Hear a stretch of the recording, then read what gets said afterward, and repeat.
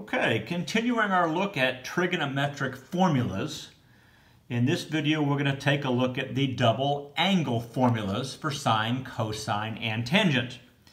So our objective, use the double angle formulas to evaluate and simplify trigonometric expressions. Okay, quite a few things we're going to pull in here. The first one is the Pythagorean identity, which says that the sine of an angle squared plus the cosine of an angle squared is equal to 1. We saw that a few video lectures ago. Just a note on notation. These two represent the same idea, the sine of an angle squared, and you can write the 2, the superscript 2, between the sine and the angle as well. Remembering from right triangle trigonometry that sine is opposite over hypotenuse, cosine is adjacent over hypotenuse, and tangent is opposite over adjacent.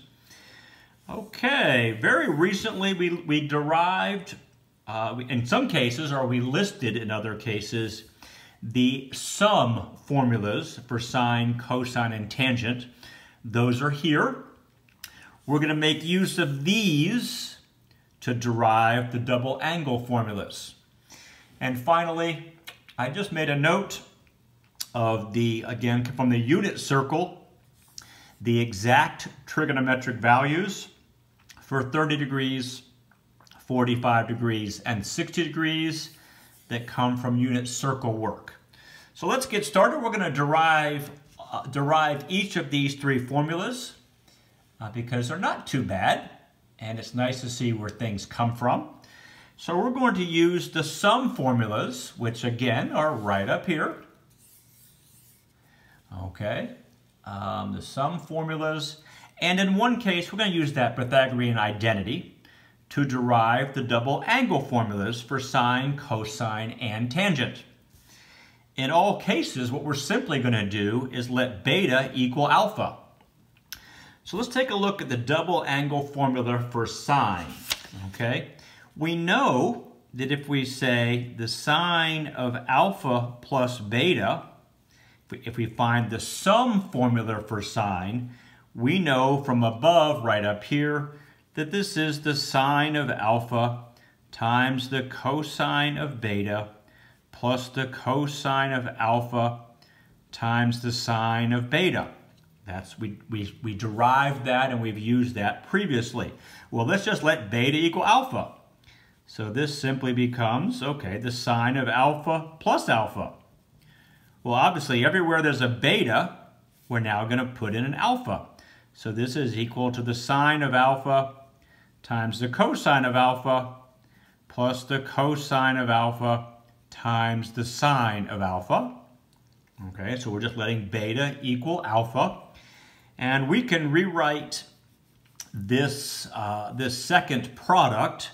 Again, we can multiply in any direction we want because of the commutative property of multiplication. So I'm going to rewrite that second product. I'm simply going to write the sine first so we can see this more easily. Well, I've got the sine times the cosine plus the sine times the cosine. Well, that's two of those. So the sine of 2 alpha, alpha plus alpha is 2 alpha, is equal to 2 times the sine of alpha times the cosine of alpha. And there you have it. We have derived the double angle formula for sine. Okay? So we're going to make use of the same idea. I'm not going to write this line again. We'll go right to here as we look at cosine and tangent. Next up is tangent, because it's a little bit easier than cosine. So I'm just going to kind of do these out of order, go from kind of simpler to more difficult. Okay, so again, we're letting beta equal alpha.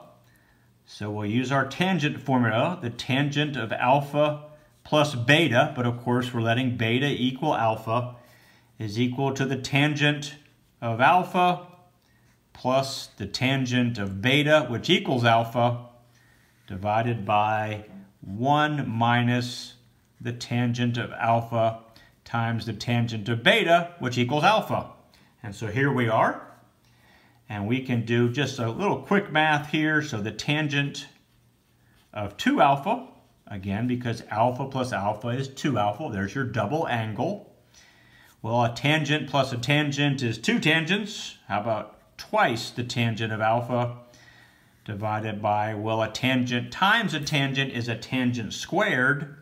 So we'll simply go like that. And we have derived the double angle formula for tangent. The tangent of twice an angle is equal to twice the tangent of the angle divided by 1 minus the tangent of the angle squared. Okay, I left a fair amount of space here for cosine because there are some different ways that the double angle formulas for cosine is written. So I have the word here formulas because we're going to have 3 of them. Let me get my notes straightened out here. Okay, so let's do the same idea. We know that the cosine of alpha plus beta, but of course beta equals alpha. We're going to just substitute that.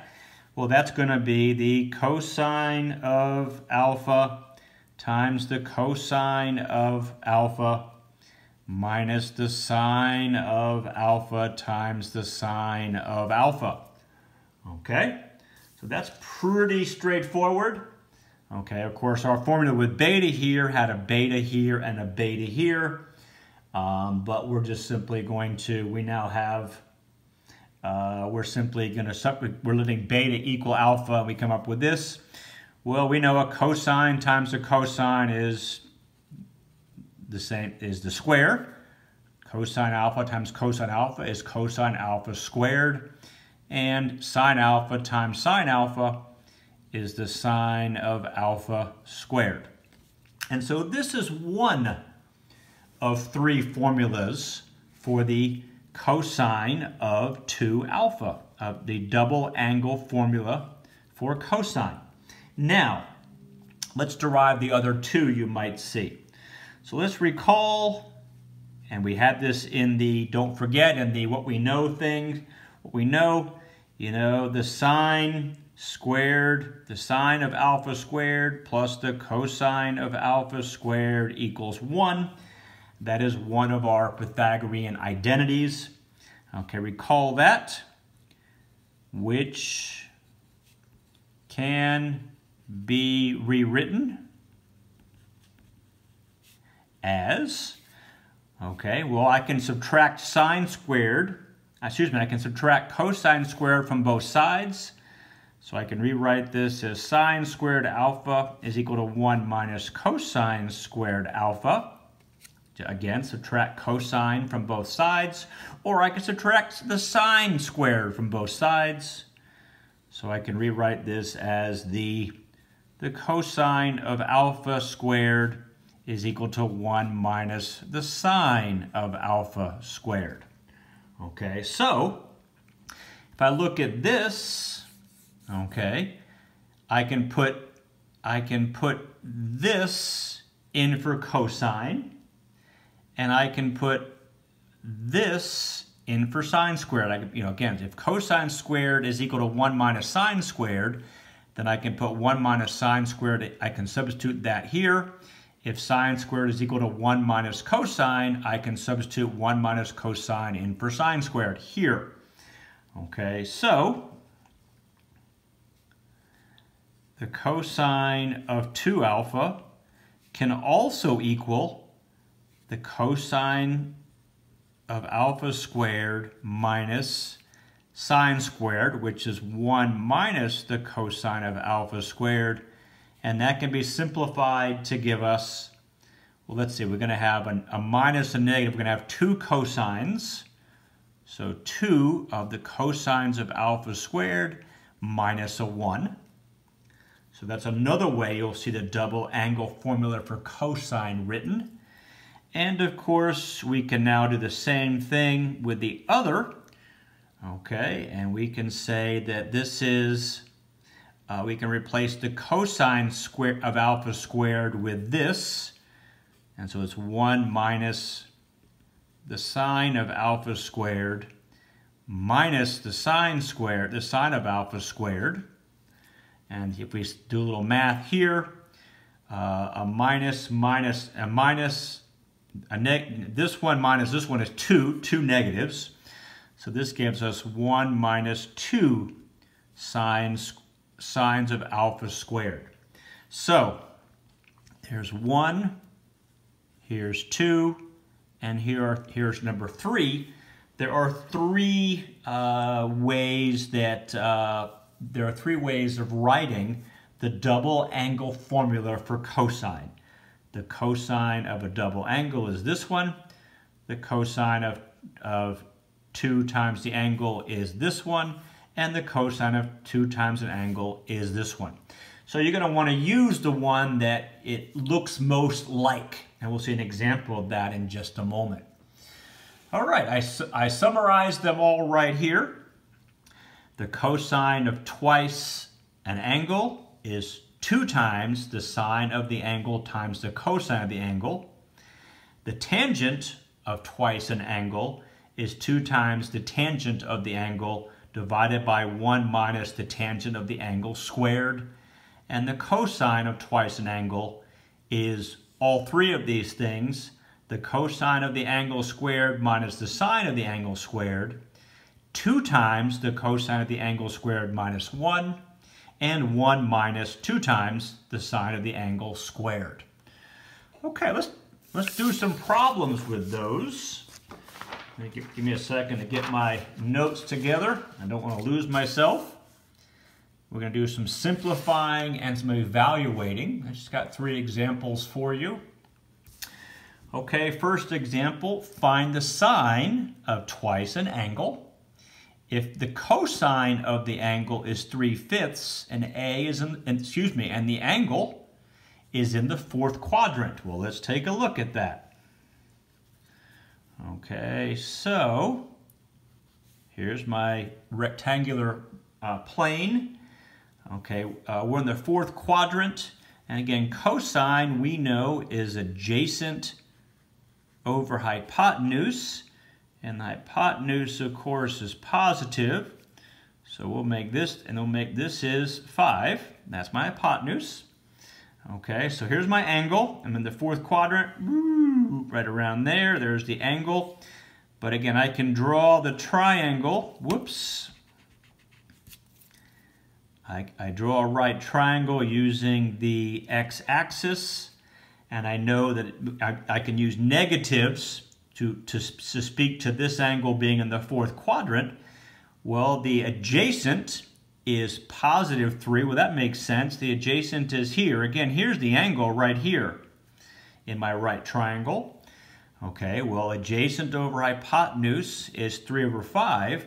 We want to find the opposite side, which in this case is the y dimension. In the 4th quadrant, y is negative. Well, we can use the Pythagorean theorem. Okay, so the square root of 5 squared minus 3 squared, and we'll come up with it. This is -4. Okay, so this point is the point 3, -4, and it meets this criteria. Okay, so now, the sine of twice an angle, according to our formula, is twice the sine of the angle times the cosine of the angle. Okay, well, the sine of the angle, here it is opposite over hypotenuse, -4/5. So it's -4/5. The cosine of the angle, we were given that. It's 3/5, but it's also here. Cosine is adjacent over hypotenuse, which is 3/5. We do that math, and we're going to come up with -24/25. So there you have it. Okay, example number 2. Okay, and we saw a similar example to this one in our video lecture with the sum and difference formulas. Find the tangent of 120 by using functions of 60. Again, if we go back to our trig functions, we know 60. We know things about 60 right here. We don't know anything about 120, so we're looking for an exact answer here. And if we were to take our calculator out I'll get my calculator out. I'll make sure I'm in degree mode because I'm using degrees, and I'm currently in radian mode. So let's go to degrees. And I were to say, what is the tangent of 120 degrees? Tangent of 120. Okay, well that's a negative 1.73. Okay, that looks like it's an irrational number. I'm looking for the exact. Okay, so let's see here. The tangent of 120 degrees. Well, that's equal to the tangent of 2 times 60 degrees. And so here becomes, this is my double angle, and there's my alpha. My alpha is 60 degrees. Okay, well the tangent formula of the tangent double angle tangent formula says this is equal to 2 times the tangent of alpha divided by, looking for my, divided by 1 minus the tangent of alpha squared, the tangent of alpha squared. Okay, well we know, again we know the tangent of 60 degrees, I'll go back to here. The tangent of 60 degrees is the square root of 3 from our unit circle. Okay, so that's going to be 2 times the square root of 3 divided by 1 minus the square root of 3 squared. Notice we're only squaring the tangent value, we're not squaring the 1. This equals 2 times root 3 divided by 1 minus 3. The square root of 3 squared is 3. Well, 1 minus 3, so this is 2 root 3. 1 minus 3 is negative 2. And I have a common factor of 2. And so this is equal to the opposite, or the negative, of the square root of 3. So we got our precise value here. Let's go back to here. Let's see what that works. Okay, so our calculator said the tangent of 120 degrees was indeed negative 1.732, etc. Let's put in the negative of the square root of 3. We should get the same thing. And we sure enough do. Right there it is. Those two are identical. So we just found the exact value using the double angle formula for tangent. Okay, one more. Again, let me get my notes together. Okay, I left myself a bit of space for this one, I hope. Okay, simplify 1 minus 2 times the sine of 4x squared. All right, well, this is where we come into those cosine. Okay, this is where we come into those. We look at our cosine, and we see we have 3 forms, and it looks like this one. I've got a 1 minus a sine squared. I've actually got a 2 sine squared here. So this one is of the form 1 minus 2 of the sine of alpha squared, which we know is equal to the cosine of 2 times alpha. That's a double angle. Well, let's see here. In this case, same. Looks like our alpha is equal to 4x. Okay, so our alpha is equal to 4x. Right here. We look at there. So that tells us that the 1 minus 2 times the sine squared of 4x is equal to 1, is equal to the cosine of 2 times alpha, 2 times 4x, which of course is equal to the cosine of 8x. So 1 minus 2 times the sine of 4x squared is the same as the cosine of 8x here. So you're kind of looking for, when you do this kind of thing here, you're looking for what form is it similar to. Obviously, when it comes to, the sine and the tangent, well, you only have one to worry about. But when it comes to the cosine double angle formula, you want to see which one is it most looking like that I can then kind of play with the alphas, etc., to come up with the cosine form. Well, there you have it. Our double angle formulas for sine, cosine, and tangent.